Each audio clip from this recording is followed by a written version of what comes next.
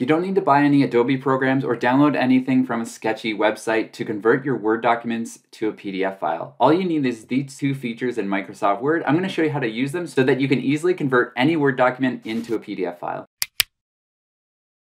I want to show you two ways that you can save your Word document as a PDF file, but why would you ever have to do that? Well, in this case, we're working on my resume and we want to make sure, I've got a little header at the top that you can see, and that's not going to translate well to different versions of Microsoft Word.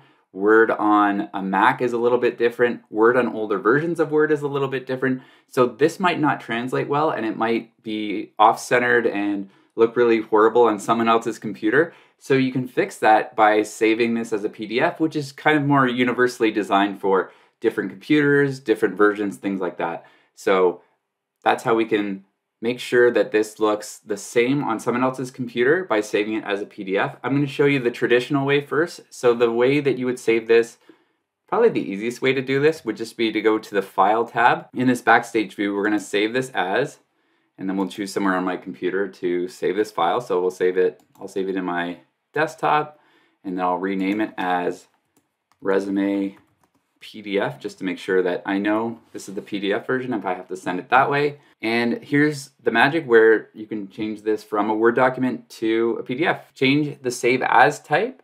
So click the arrow here, and then you've got the PDF option. That's great right there. I'll click that. You've also got some more options, like if you had a longer document, you could print whatever the current page was. If you only wanted to print one page, I want to print it all though.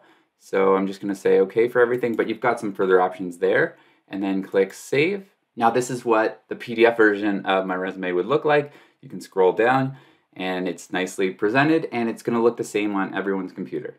The second way to do this, and the newer way to do this, would be to share it. So I'm basically going to send this as an email to myself, so I have it on my OneDrive account, and that way, even if something happens to my computer, it's stored in the cloud, which is nice, so I've got a backup just in case anything goes wrong with my computer. So the way you do that is go to the top right corner of your Microsoft Word document, and then click Share. We're going to share, and then there's two options. Do we want to share this as a Word document or a PDF? So we're going to choose PDF. I'm going to choose my OneDrive account at the top, and then I'm going to awkwardly send myself an email with my resume attached. And we've got a little bit of positive affirmations as well, and then we'll click the send button and see if that worked. There it is in my email. So now we can either save it to our OneDrive or we can download it from here. So I'll save this to my OneDrive. That way I've got a version of my resume saved on my cloud. So if we go over to our OneDrive account, which is like these little dots here, go to OneDrive.